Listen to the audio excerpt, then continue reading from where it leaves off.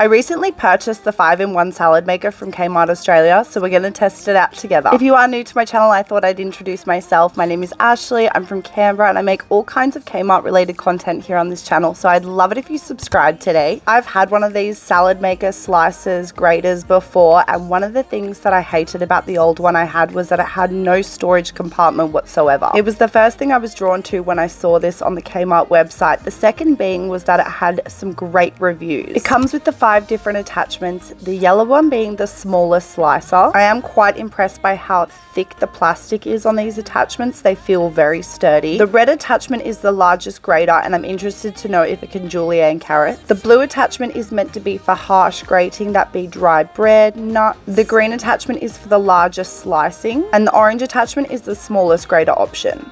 The other few items in the box was this attachment. This is the actual slicing attachment, the mechanism that goes from the unit to your particular attachment you choose. This is the piece that whatever you're choosing to cut, you can push down with. Something I did think was really smart is they have this guide printed on the side, but when I was going through the instruction manual, I did find another guide inside that as well. You'll have to stay tuned to find out which one, but one of the items that I tested on this chart doesn't actually work to what they say it does. One of the features on this unit I didn't know it had until I purchased it, which I think is ingenious. Every unit should have this, every kind of appliance, but I can actually store the cord inside of it just by feeding it through. This way you get to choose how long or short your cord is depending on where it is in your kitchen, and it's a really long cord for the record. You will see me trying to attach it the wrong way here, and I will show you this is the correct way you're supposed to attach it. So you are supposed to have the attachment poking out to the right, and then you lift up where it'll click into place. Something I learned a little later on was you need to actually have the slicer or grater attachment already inserted before you attach it to the unit. I love this little container, not only for storing the pieces away, which is just genius, but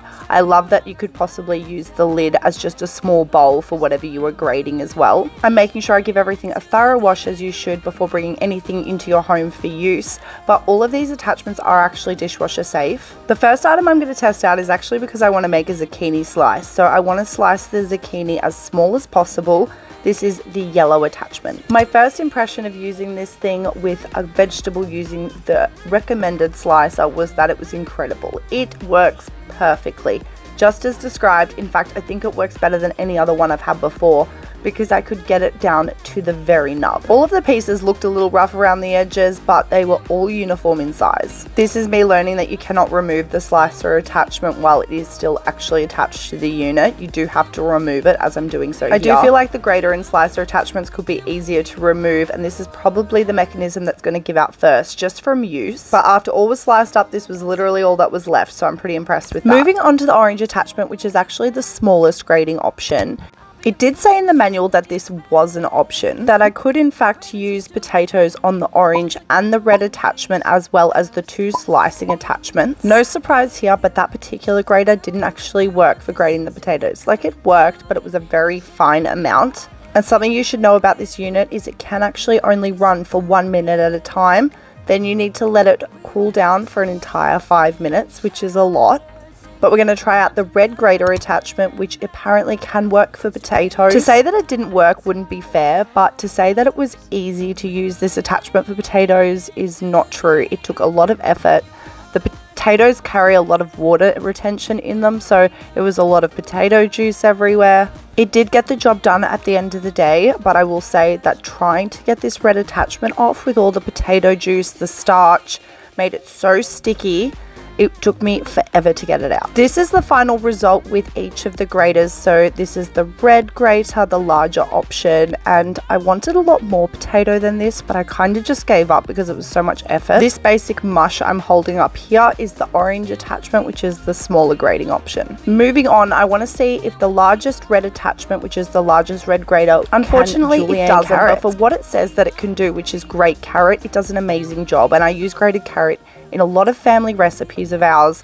As you can see yourself, it's doing an incredible job. It also got right to the tip, to the top. I wanted to show you that this attachment that pushes everything down is somewhat serrated, so it does make it super easy to grip onto whatever you're pushing down. Something I did read in the manual, it did say that things that contain natural dyes such as carrots, radishes, that sort of thing, are going to stain. the clear attachment, and boy did it stain.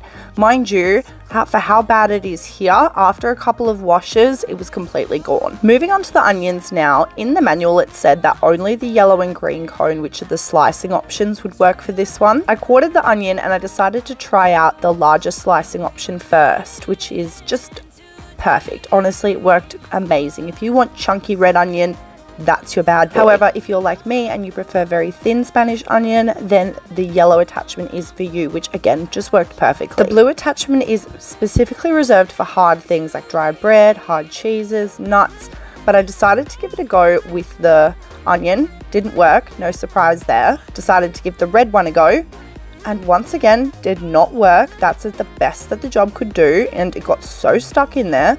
But before I love you and leave you, I thought I would give nuts specifically a go in the blue attachment.